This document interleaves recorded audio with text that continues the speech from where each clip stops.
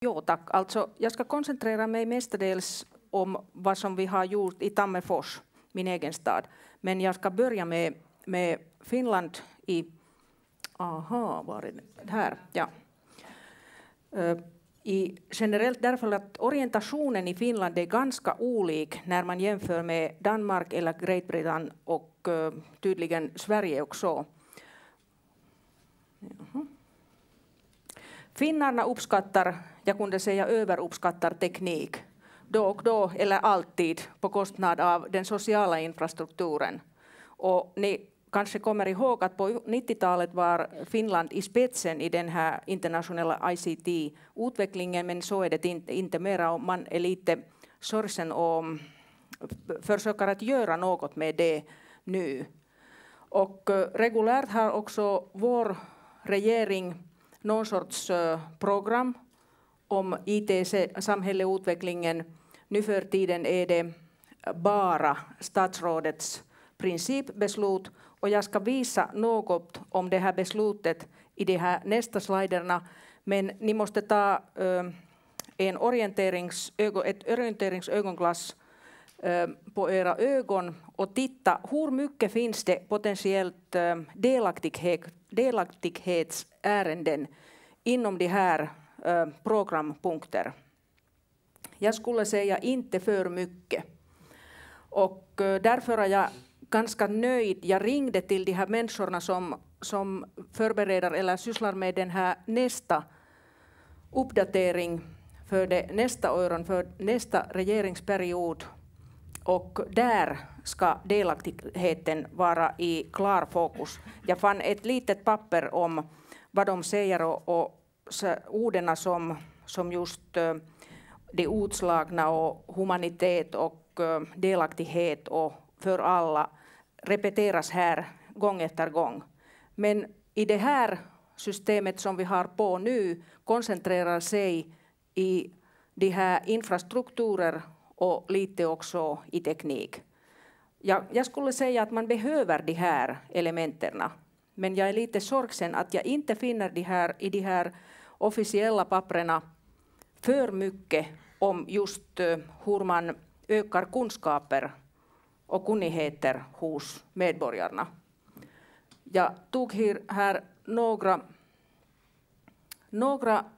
detaljerade förklaringar. Vad menar de här mest lovande titlar, men de är också ganska systemorienterade.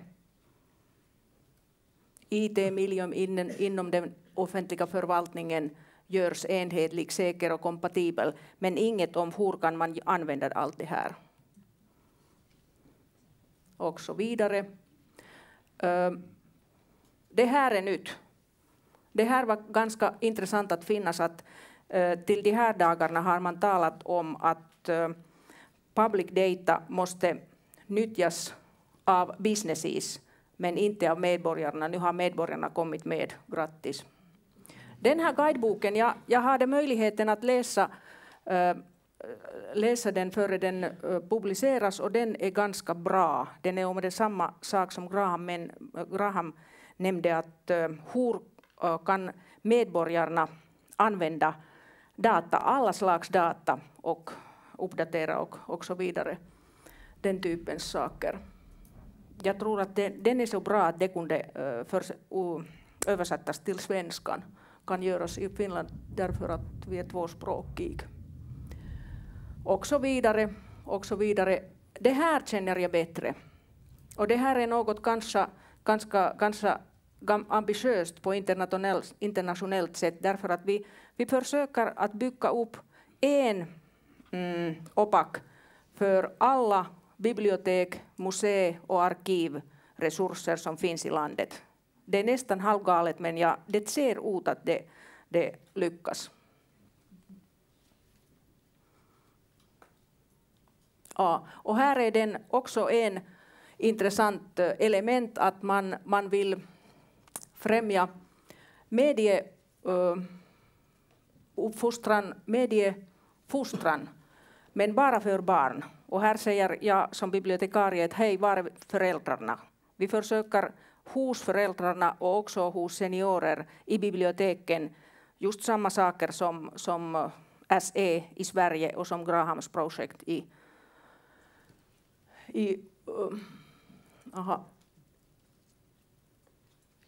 Det här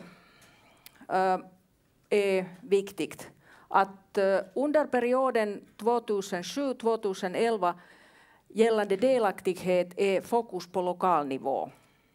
Det är ganska intressant och det händer ganska mycket, men det är inte systematiskt i hela landet.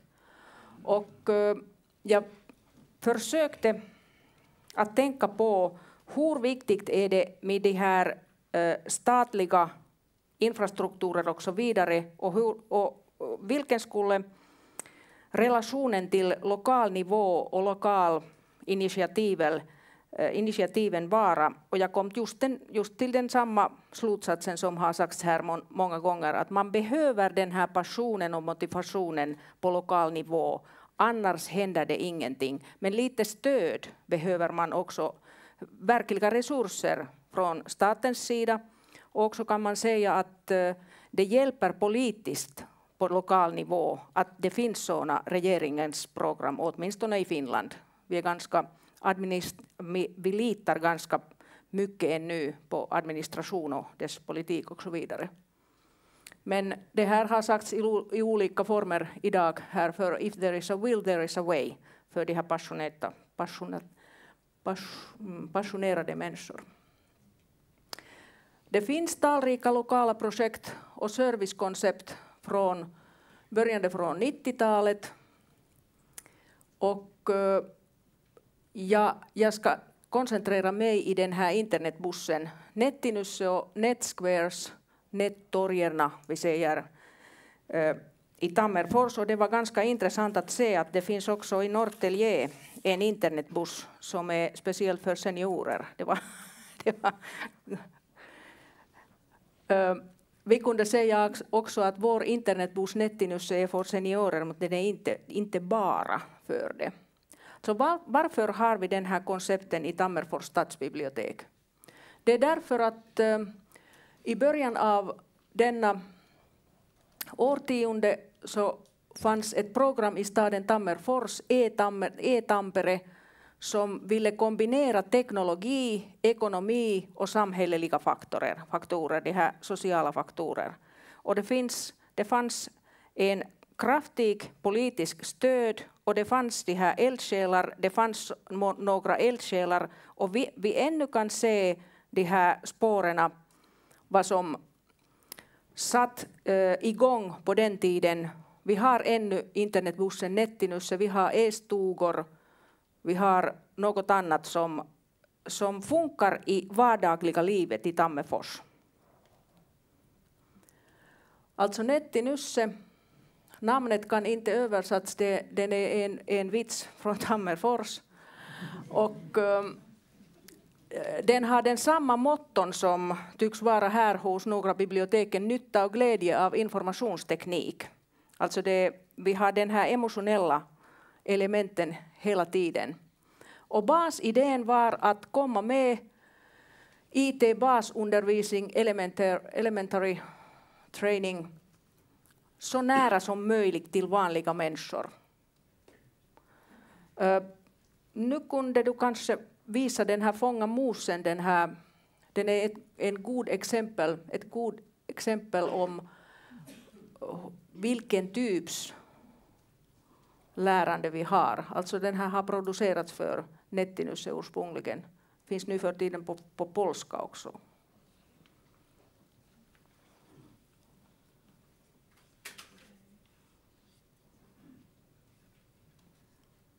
Och sen kan du också kanske visa här en exempel. Så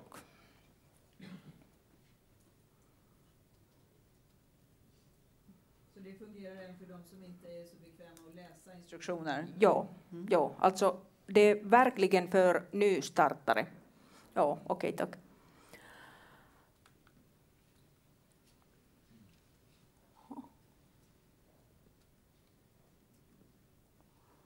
Ja. Vi blir tillbaka till musen. Nej. Ja, alltså den här första nettinyssen. Nysse är förresten en lokal buss i Tammerfors. Det finns en vits där bakom, men kan inte översättas. Och den första nettinysse, netti kommer från nätet, var en reviderad vanlig buss med ganska amatörmässiga system, men i 2005 fick man en ny buss som är utrustad för just den här användningen. Det finns en liten ett auditorium för 10 människor och 10 arbetsstationer där inne. Och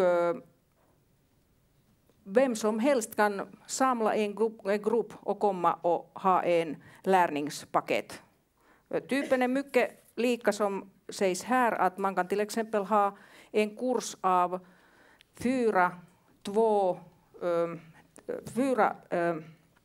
lärostunder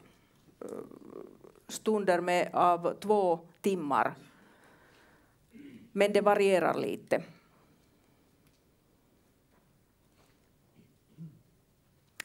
Sen alltså Nysse var på jul, men koncepten var mycket nyttig, så gjordes 2 nättorgar eller nätsquares i 2 lokala biblioteken i Tammerfors.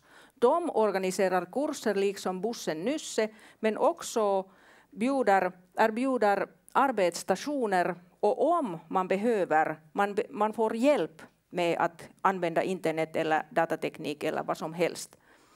Och här ser ni att den här servicepaletten i NetSquares är bredare än i Nysse.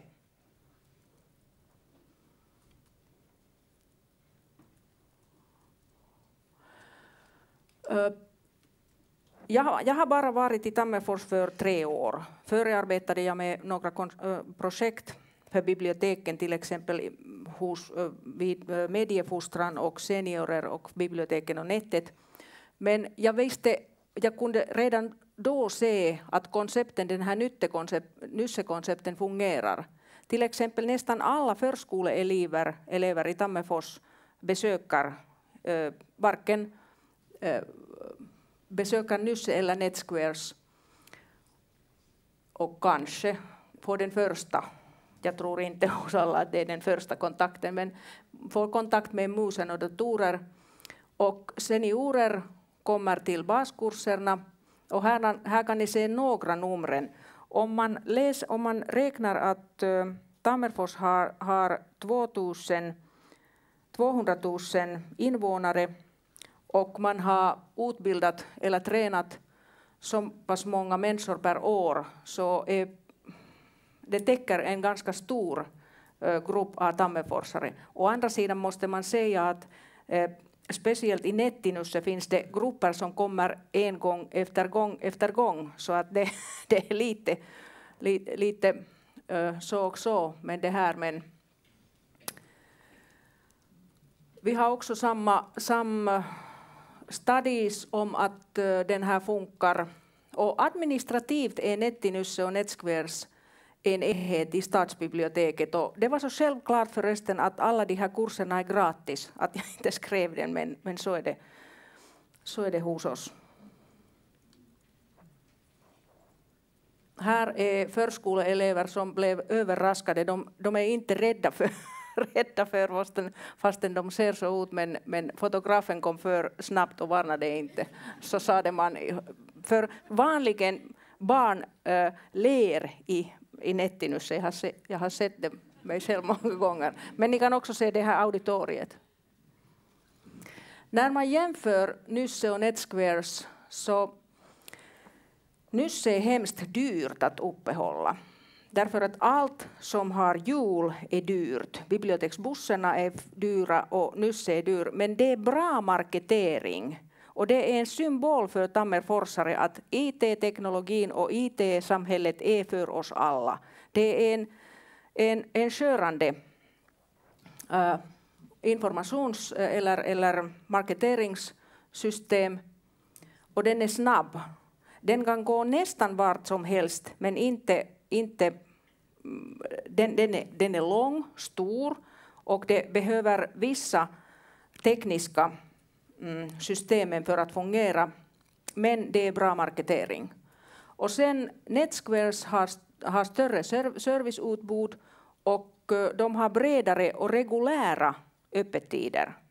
Och de är mycket populära hos invandrare, de här NetSquares. Men jag vet inte om invandrare går till Nettinusse. Jag har inte hört om det. De kompletterar varandra. Och vad näst? Vi ska förnya det här konceptet till direktionen do it yourself. Därför att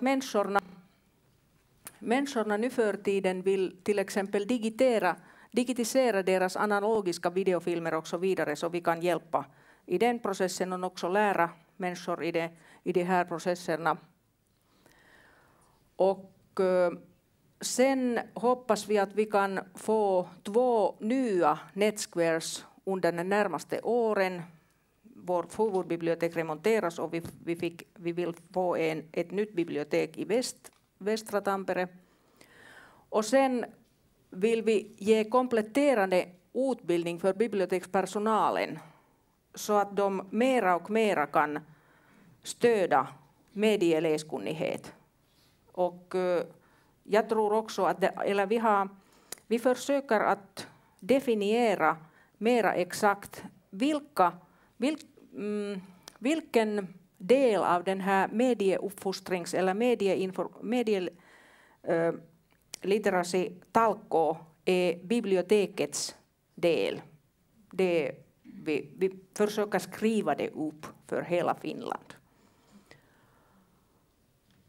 Och här har jag 2 exempel. Det här är Helsinki 10-biblioteket och det här är Intressebiblioteket i Esbo, som redan nu har den här nya idén att ge möjligheter till människorna att lagra deras egna skrifter, musik eller så vidare. Så att den här typens framtid är för oss också, om jag kan besluta. Och jag tror att jag kan ganska långt besluta, det är därför att jag är biblioteksdirektör. Ja. Tack. Tack så mycket, Tuula. Ja. Vad härligt det måste kännas att ha så mycket makt. Ja. Makt är intressant. Ja. Jag är inte intresserad i makten i sig själv, utan vad man kan göra med det. Men är det så att det är många som kommer från andra bibliotek och lyssnar för att ta efter ert goda exempel? Har ni blivit role model för många? Ja, så kan man säga. Och vi hade pionjärrollen i Finland genom att göra det här en produkt om det här alla. Vi paketerade den här typens träning för medborgare som först. Men nu gör ganska många detsamma, och jag vet att det finns här finns många bibliotekarer från Sverige som gör just detsamma.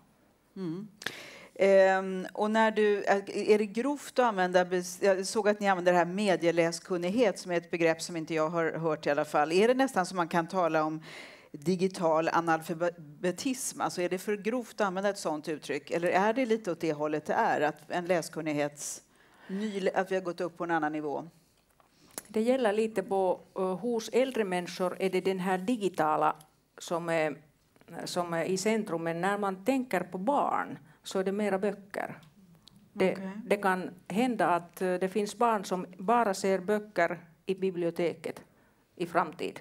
Alltså vi tänker att hos olika grupper är det en olik fokus.